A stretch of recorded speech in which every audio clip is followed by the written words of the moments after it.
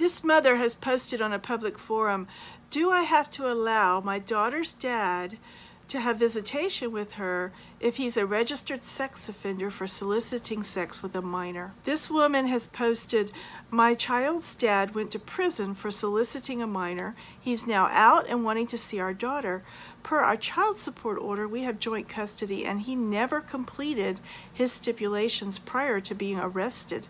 She does not even know him. My name is Laura Hurd, and I'm an attorney who's practiced family law in San Antonio, Texas. And these are the kind of questions that come before me every day. And I'd like to say that she could say, well, he's a registered sex offender, so automatically he doesn't get to see our daughter. But the reality is, an order is an order is an order. That is why it's so important to have an attorney draft your orders to begin with regarding custody, to think about situations that might arise in the future. Write the language in such a way to help you out in a situation like that. But if you have joint custody and you have an order that says he has a right to visitation, then he has a right to visitation until you get that order changed. So the remedy is she needs to get a new order.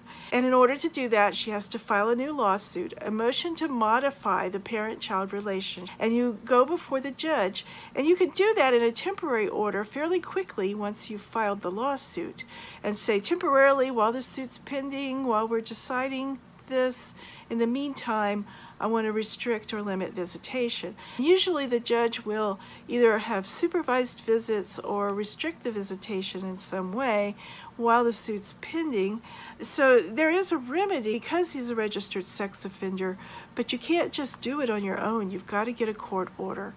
If you have questions about custody, visitation, or modifying a prior order, give me a call. I'm Laura Hurd.